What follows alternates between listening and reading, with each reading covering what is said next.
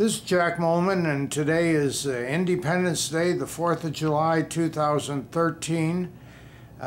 We've got an exciting individual with us today, and we're speaking from the JW Marriott Hotel in Atlanta, Georgia, which is part of the 2013 American Theater Organ Society Convention.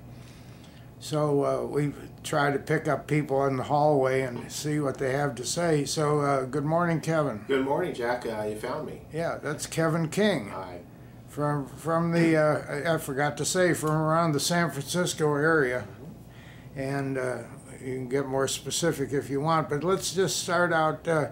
Kevin, first of all, has wide experience as a performer, organ owner, technician, and everything else. When did you first get started in just music? Just music. I was thinking about that. Probably, I grew up, we always had a piano in the house, and my two older sisters took piano lessons, and your basic thing there, but they never did too much with it. But I never took piano lessons back then, but I would sit down and pick out music on the piano by ear and enjoyed doing that. So as far back as I can remember, I would pick out little tunes on the piano, and then I always enjoyed that, and my parents thought it was kind of neat what I was able to do. So eventually we moved on to the organ.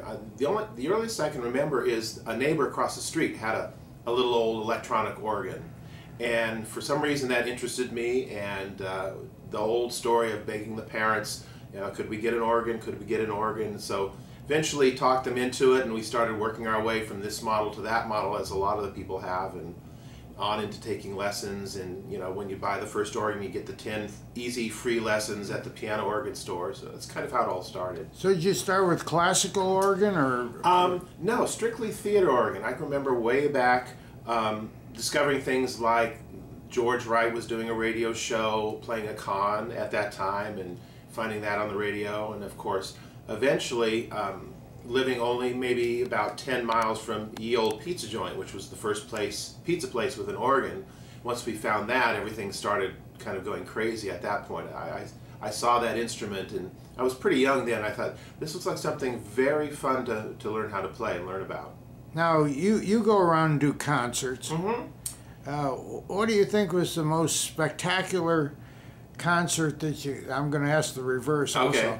The best one, both in terms of maybe the audience, the organ, Mm-hmm. your performance and all, one that you'd love to do over again? Boy, of course there have been several, but the first one that came to mind is when I played for the Senate at the Senate Theater for the Detroit Theater Organ Society on that big old Mayan, Inca, Aztec console, whatever it is, and that was very special. Great group. Everything went very well. I was treated so well. So that was a very special one for me. I've played there a couple times myself. It's an interesting console. That was the hard part of all of it. It was great other than that crazy layout of the console. If it didn't have a combination action, you'd be doomed. Forget it. But that was very enjoyable. Okay, what was the worst one that you just hope that you never have to do again? Well, having done a lot of them for some of the local groups in the Bay Area, there were a number of them at some of the pizza parlors. I don't remember a specific one, but I can remember times where I just thought, could we start this over again? So it was probably maybe at the Bellaroma Pizza Place, one of those I did for NorCal over the years. There were times where it was just not my day. Now, you're in the theater business yourself because you have a pipe organ that you have. Yeah. Why don't you tell us the where, the when, and how that all came about? Sure. Well, my goodness, it's probably been about 20 years ago. Now I took over the organ at the Grand Lake Theater. It had been installed by Ernie Wilson, and he put the organ together out of parts. And when he died, a friend who had helped him put the organ in the theater there came to me because he always knew it was sort of a dream of mine to have my own pipe organ. And so we got together and purchased it from the estate, from Ernie's estate, and then went through the process of fixing things up and adding a few things to it. So that's probably about 20 years ago that I became owner of the organ at the Grand Lake Theater, and still play there pretty much every other weekend for the intermissions. between the movies. And you have somebody else play there too? Yeah, Warren Lubitsch also plays there on a regular basis, and Gordon Pratt, who's one of our local people, also plays there. So we take turns and fill in for each other and have a good time. Now, what's your owning a pipe organ? You have to know something about the internal workings of it. So do you consider yourself a world-class technician? Oh, you never say that, but I certainly enjoy it. The way that started was, I played at the Bellaroma Pizza Parlor for 25 years, which is a pretty long time at one pizza place. And somewhere halfway down that road, we lost our technician. He moved out of the area who was taking care of the organ, and there was no one to step in. So it was one of those where I was stuck playing the thing, and as things would go wrong, somebody had to fix it. So I started learning, whether it was to fix a cipher or anything, on from there, and really got interested in the workings of it. And then not long after that, I started helping at the NorCal Theater Organ Society and with a big project over at Berkeley, putting the organ in there. So I certainly learned a lot doing that. So in addition to music, you have another life besides? Yeah, I've, as many musicians will tell you, you have to get a real job too sometimes. So I actually went into teaching. A very good friend of mine has been a school teacher for a long time, and so probably about 14, 15 years ago, I was helping him in his classroom and decided that would be something I'd be interested in. So I've been teaching elementary school. First 5 years I was teaching 3rd grade, and for the last 8 years or so I've been teaching 5th grade out in Walnut Creek at a great school there.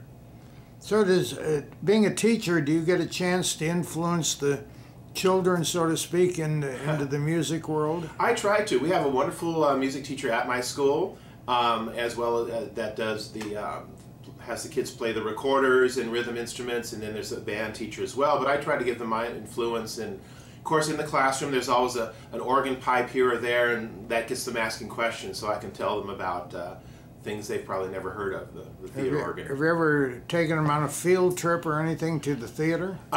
Haven't yet. I've always wanted to, though logistically it's a little difficult to work out, but I think that would be an interesting thing to do sometime. I've got a school sort of in my backyard. It's a couple blocks away. Oh. And it goes up through 5th grade, and for the last 18 years, around just before school comes out, they have a field trip over to my house. Oh, I'll bet they're shocked and surprised by all that. So, what do you think is the future of the theater organ? It's interesting. Every time we get together at a convention like this, or even some of the things back home, for as long as I can remember, and I've been involved with ATOS and all of this for decades now, it's hard to believe. Every time you hear the same thing, oh, this is the end of it, everything's dying off, and the problem is you hear that every year and it never seems to happen. So I feel pretty confident there will always be people interested in these instruments and playing them and taking care of them. And it seems like over the years there's been sort of an ebb and flow of interest, but it's such an amazing thing. There will always be people interested. So just like we saw the rise of them in pizza parlors, and that's kind of gone down, and then a lot of them were going back in theaters. So it's hard to predict, but I know it'll always be something I'll be involved with.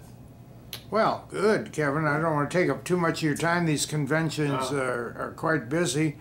And you have any other thoughts that you want to... We don't know who ever watches Yeah, we these, don't know who's going to watch this, but if anybody's ever watching this type of thing and has any interest in these incredible instruments or the theaters that they came from, it's not just the instrument, it's not just the buildings, it's also all the people involved.